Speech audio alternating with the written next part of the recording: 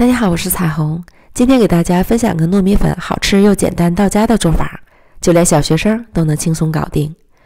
先在碗中倒入140克糯米粉，15克粘米粉，也就是大米粉，15克木薯淀粉，20克白糖，15克椰蓉，混合均匀。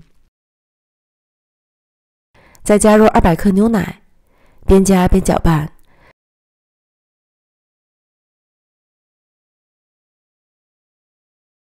最后搅拌成均匀细腻的面糊，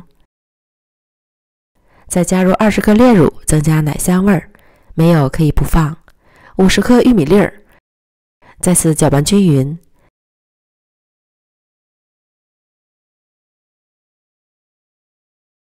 盖好，静置10分钟，让面糊充分的吸收水分。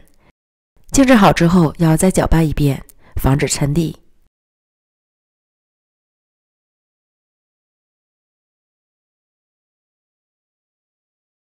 不粘锅开小火预热，倒入稍微多一点的油，然后倒入面糊，盖上盖子。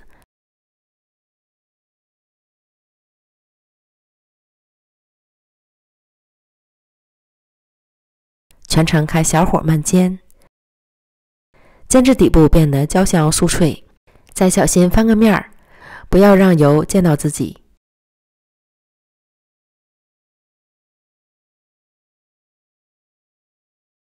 盖上盖子，再煎3分钟左右。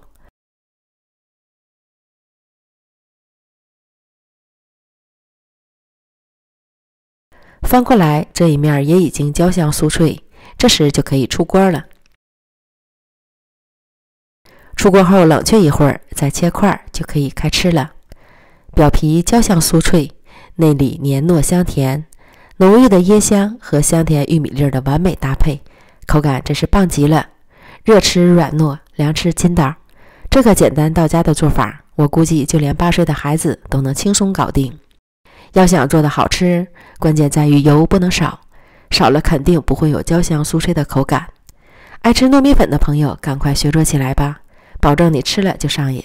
美食天天更新，如果想要了解更多的美食做法，记得关注我哦。咱们明天见，拜拜。